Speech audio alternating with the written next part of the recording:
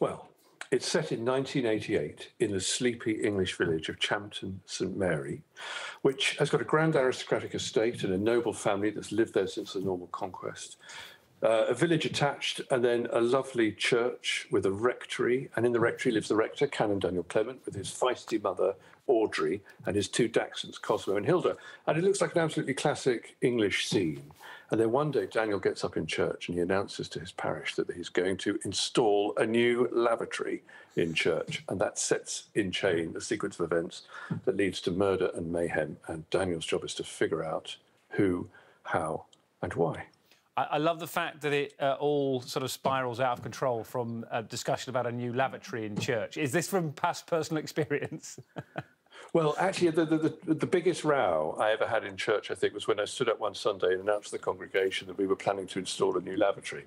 And people went absolutely bananas. And another time was that there was an argument over whether you should have 1 bite or 2 bite mince pies after a carol service, because it's not about the mince pies. It's not about the lavatory. It's about all the important stuff that bubbles up in people's lives. And they bring that to church, and occasionally, without any warning, or with little warning, it erupts like a volcano, and everything all of a sudden is all over the place. Just listening to you there, if you close your eyes, I can imagine listening to you on the radio, and many of our viewers will know you're a very popular radio presenter, TV presenter, and author as well.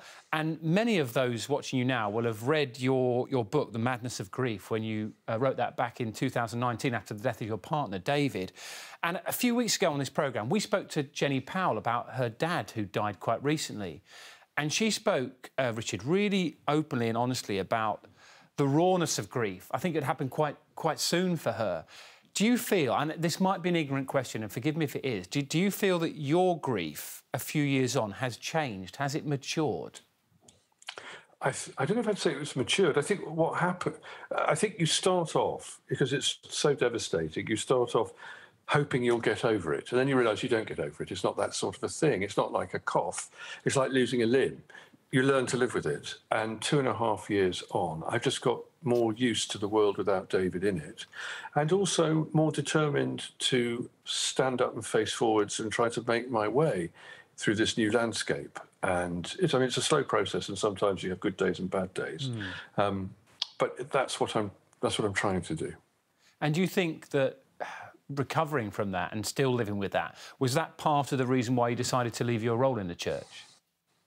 Partly that. I mean, partly it was because, you know, the big fight over whether gay relationships, the status of gay relationships in the church compared with straight relationships, that's an ongoing battle. And I've been fighting that battle for a long time. And I realised after a while that I just didn't really have much more energy for that fight, and I just didn't want to be part of it anymore. And also I needed a new start, Dan. I think sometimes, you know, life events like bereavement can require you. But it's not just the person who goes, it's the future you had with them that goes. So you need to come up with something new. And that made, I mean, I loved my parish. I certainly didn't want to be a vicar anywhere else, but I knew I needed to make a fresh start somewhere else and see what life looked like. And talking of fresh starts, you are someone who's lived a very varied life. You've been a pop star, a presenter, an author, a vicar, a bit of a dancer as well. Is there something else you are going to find? Is there new ground for the Reverend Richard Coles to conquer? Well, never rule anything out, although I have to say ballroom and Latin, I think, is now effectively ruled out after a paso doble that will live in infamy forever. I'd quite like to learn to yodel, Dan, but I'm not sure how I'm going to do that in East Sussex. But maybe find myself a yodeling teacher. For some reason, it's one of those weird things I've always wanted to do. And in lockdown, I learnt the accordion, which was another thing I always wanted to do. So maybe one more trick. Would you like to yodel for us a little bit now? I mean, do you want to try that out as we finish this interview? This could be what a brilliant end to our Channel 5 interview if you could yodel us out, Richard. Yodelay-hoo, yodelay-hoo. And that sounds like Larry Grayson, I know. But yeah. There's a touch of the Graysons about it, but I think there could be a new career in there, Richard. It's an absolute pleasure to talk to you. Thank you so much for telling us a bit about your book and a bit about your life, and we wish you all the best with it as well. Thank you. Nice to talk to you, Dan. Thank you.